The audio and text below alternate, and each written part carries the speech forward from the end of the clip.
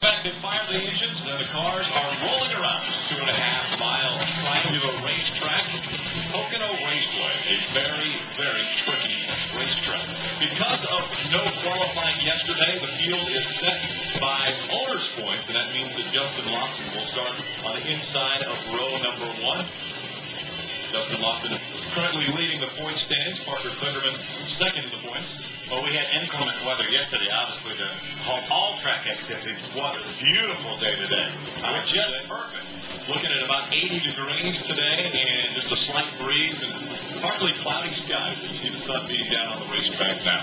Take a look at the track map for this as we talk about how difficult it is, and 3 very distinctly different ones. Yeah, completely different. You can see all the banking is different. 14 degrees down in turn 1, 8 degrees in the tunnel, and 6 degrees in the very, very flat turn 3. But look at that long brush straightaway. 3,740 feet. Speeds upwards of 200 miles an hour as they enter turn number 1, and then they stand on a brakes. Years past, as Wendy mentioned, they used to shift here. These straightaways were so long and the corners so tight, they would shift. However, Remax officials disallowed shifting totally, so they will have to actually run in high gear all the way around here, so it took a lot of the rear-end gear ratio out. So that's going to really be a little bit harder on the brakes now. They're not going to have the engine to help slow the cars down. You see the starting grid rolling across the top of the screen. Again, because no qualifying yesterday, because of the rain, that means that they were set by owner points. So you will see where your favorite driver will start on the top of the screen. Riding along with one car today, it will be Tim George Jr. carrying the Ruby Tuesday on board. That's the number 2. And he will start in the 10th spot. So he'll have to make his way up to the front from starting in the 10th spot. That's one of the team heavy sharp cars. 4 cars in the field, including our pole sitter, Justin Lofton. Let's go back to pit road and Jim Trejo. Well, the driver that starts outside row 1 is Matt Merrill with Wintron Racing. By setting up on owner's points, this young man comes in here for the first time at Pocono with the team that has won twice with James Busher, has finished top 10 in Daytona with Kelly Myers, or Talladega, Matt Merrill's done his part as well. As the 3rd driver now with his team, he's finished no worse than 11th. His first laps on this racetrack, he couldn't believe how big Pocono was. How big was it? Well, it didn't take long for him to adjust. He was the 5th quickest car in practice. It was only about an hour long, a little less this morning. So Matt Merrill got me very quickly. Wintron Racing has great equipment. We'll see what he does from outside row 1. Wendy? Thanks to Bobby Gerhardt, started his racing career here 25 years ago. He called this his hometown track. Yet, Bobby Gerhardt has yet to win at Pocono Raceway. His best finish has been 3rd. He's starting deep in the field, 30th today, because he's only raced Daytona and Talladega with us this year in the ARCA Remax Series. Bobby Gerhardt just came over the scanner and said, boys, we really have to be on our toes. Asked his spotter to be his eyes up there. He's going to have a tough time when the green flag drops, racing through this field. Rick? Well, thank you, Wendy. I tell you what, this is an impressive field, too. We've got Joey Logano playing his first laps competitively at Pocono, and he will start just behind Matt Merrill in that number 25 Home Depot. Toyota Camry. Green flag is in the air. Look at him spread out as they come down this long front straightaway. Looks like that one white car in the middle of your pack there, that had a problem. A lot of cars had to go outside and inside of that. Frank Kimball, the 44, on the inside, going through turn 1.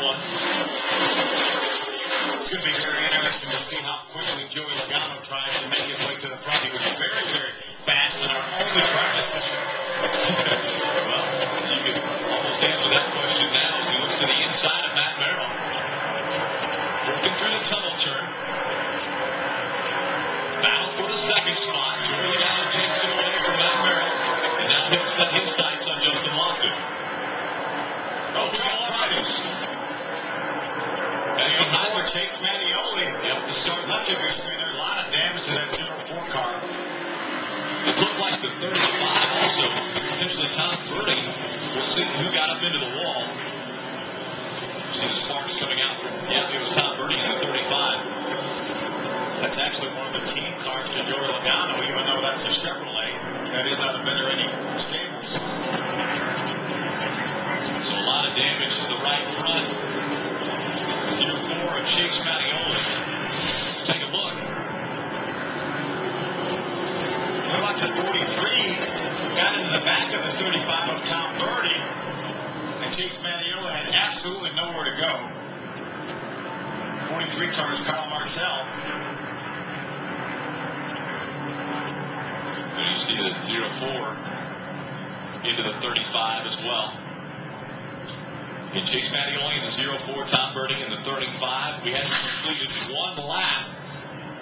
And this incident took place coming out of turn 2. So our first caution has flown here at Pocono Speedway. We'll be right back. NASCAR racing roars into Pocono. We'll show what makes the triangle so treacherous. Plus, Tony Stewart joins us live. NASCAR racing goes by the honeycomb. Live Sunday, 10:30 Eastern. NASCAR on speed. Be there.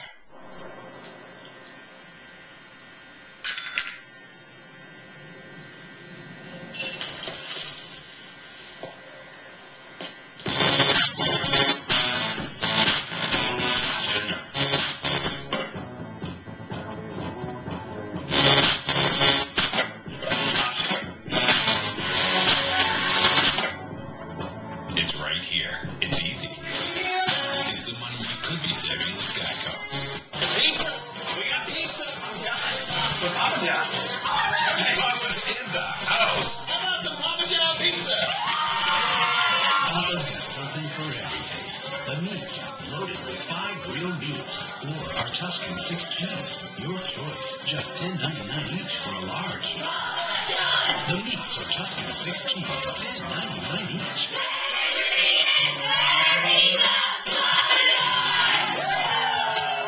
It's time to set the record straight about bankruptcy.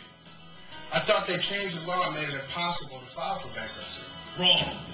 Bankruptcy protection is still available, and most people are free to get rid of their bills. If I file for bankruptcy, I lose everything I own. Wrong.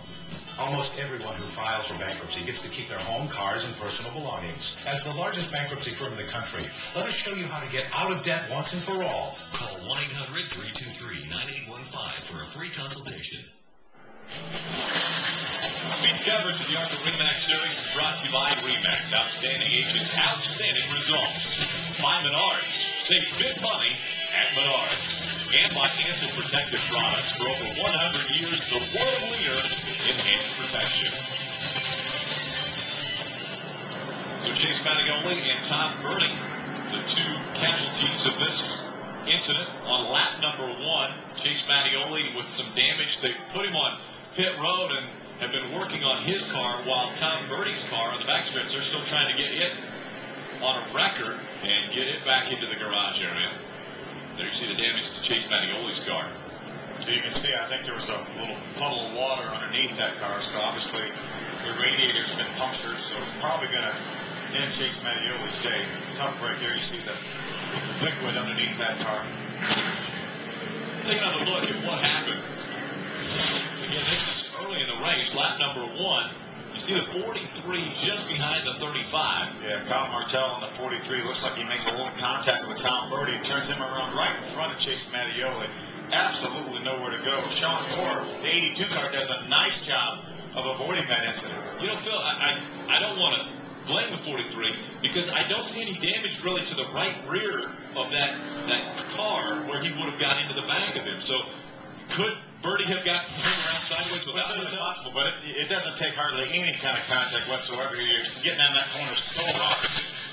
So Chase Mattioli walks back into the garage, not the way he wanted his day to end.